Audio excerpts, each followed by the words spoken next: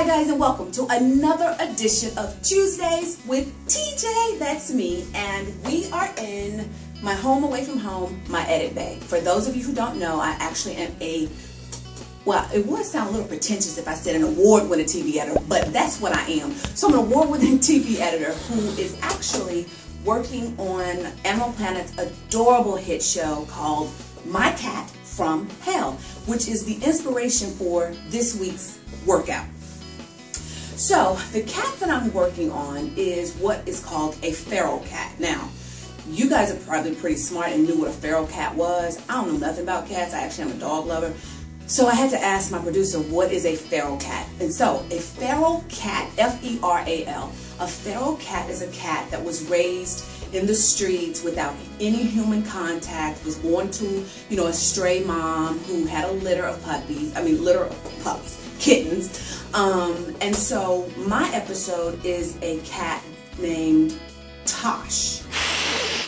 And Tosh was adopted by a family that got him, I think it was a him, oh well, got him from a foster agency who had taken the cat in. Now, Tosh is acting a plumb fool, attacking the family, not letting them near him, everything. And so the thing is, with the feral cat, they're not used to human contact. So he's striking out and he's not letting them near him. And so by the end of the episode, Jackson, the star of my show, the cat whisperer, comes in, totally interprets the cat, retrains the cat. So by the end of the episode, I can't show you footage because it hasn't aired yet, but by the end of the episode, the cat is mild-mannered, loved on, letting them touch and rub and everything. And so that actually kind of taught me that we all have people in our lives who would, be considered feral, hard to live with, hard to deal with. And the thing is, we have to peel back those layers and get to understand why they are acting out, why they're this way, why are they, just acting a fool or fighting or posting really risque pictures or anything that we kind of as a society shun on them. And so a lot of my friends actually tease me because I am like a Pollyanna. I always try to see the best in a person and not go to their behavior, but get to the bottom of why they're acting like they're acting.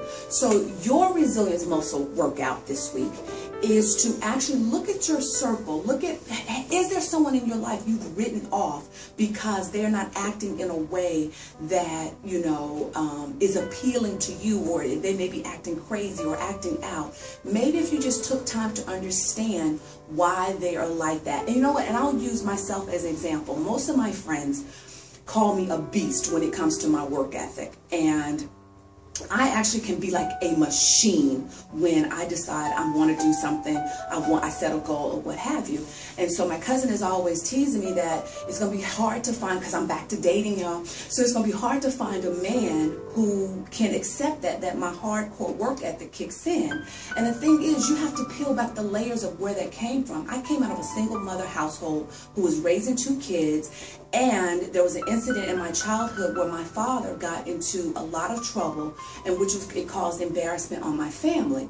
And so when I came home one day to hear my mother crying on the phone to tell her friend that how she was embarrassed to say her last name in my small town, something in me kicked into gear, and I was determined by the time I graduated from high school that my mother would be proud to say her last name. And that has been my work ethic ever since. So anyone who is in my circle, any man that I date, they have to understand that, and they have to love me in spite of, and maybe help me get a little softer and segue out of that work ethic, that machine beast mode that I can go into. So I use myself as an example.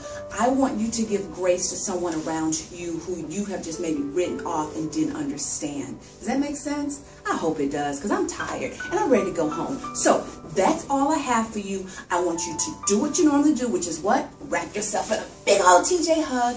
And I'll see you right here next Tuesday on Tuesdays with TJ. Bye.